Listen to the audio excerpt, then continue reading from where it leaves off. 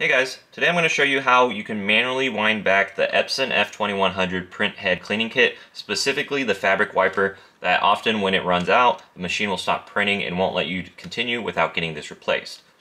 I do recommend you should have a second one of these available ready to put in whenever it requests it. That's obviously going to be the best solution. However, if you are in a bind and you do need to get that last print in, this is something you can do to get that final print, or if you're waiting for this replacement piece to get your job complete.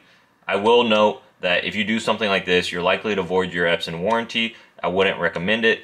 The reason I have this one is because I've gone ahead and replaced mine. So I have this one to demonstrate on, and I'm not going to be using this. For today, I will be using my iFixit kit. This is typically used for taking apart cell phones or other electronic devices. However, I found it to be a great tool just in general to take apart certain things. So I'll be using this to get into the fabric wiper. First thing we're going to want to do here is take off this silver base plate, which is being held on by a couple little plastic tabs on either side as well as the back. The best way I found to do this is to take something like this metal pry tool or this plastic pry tool to get underneath each one of these tabs, pull them back, pop it out so it doesn't fall back in. Once it's all done, it should easily pop out.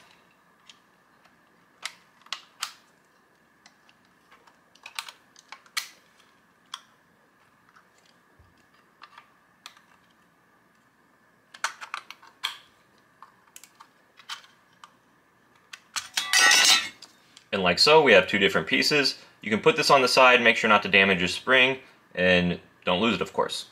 So once we're inside, we're going to be removing this plastic piece here. Again, being careful not to lose it. If you see this little ridge here, this circular bit, that is what lines up with the spring. So make sure when we are replacing it to keep this side up.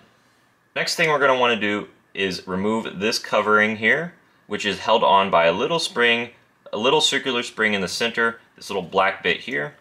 I'll be using my tweezers to get in there and pull it out. Be very careful not to let this shoot out. If it does, take the time to find it. This is a very important piece to have, and obviously you can't put it back together without it.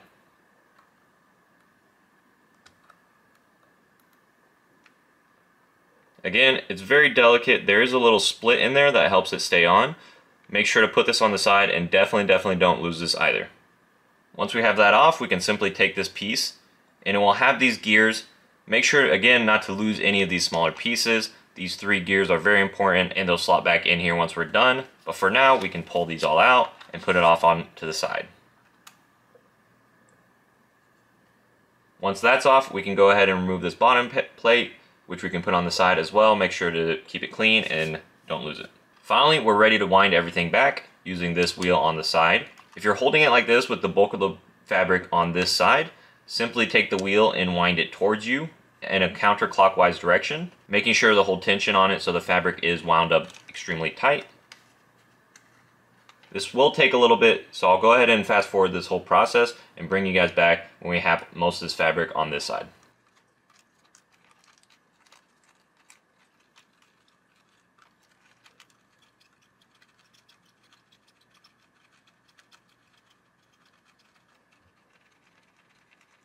And like that, we're good to go. We've got all the fabric put on this side and we're ready to reassemble everything. Make sure you hold tension on this wheel so it doesn't unwind and loosen up. Essentially what we're going to be doing is the reverse of what we did to take this apart. Firstly, we're going to be putting on that bottom plate, which is keyed with two little holes that line up with these two pegs. Next thing, we're going to be replacing these gears. Each one of these gears go into one of these slots, and then this top portion again is also keyed to match and only fits on one direction onto the bottom plate.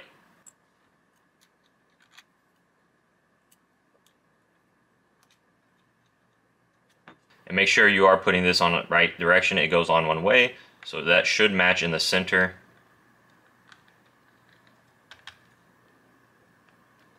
Like so. And the last thing we have to do is place this retaining ring back onto the post to make sure it's held in place. Like I mentioned before, it does have a little split in the ring. That is what we're going to use to get this back onto the post.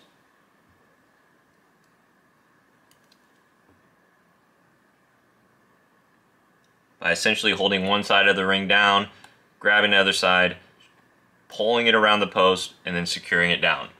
Finally, we're ready to reassemble the cage. The plastic piece with the round insert, this goes on top of the part that we just wound up. And when putting back the cover, the bottom plate, make sure that the spring goes back into that center hole when you're closing it up.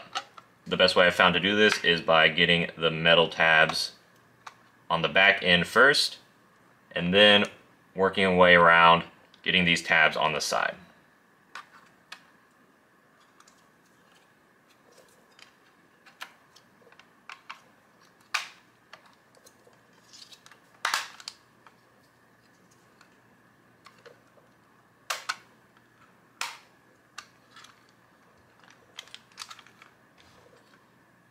So there you go. If you do have any questions, let me know in the comments below. Otherwise, I hope you learned something or at least found this entertaining.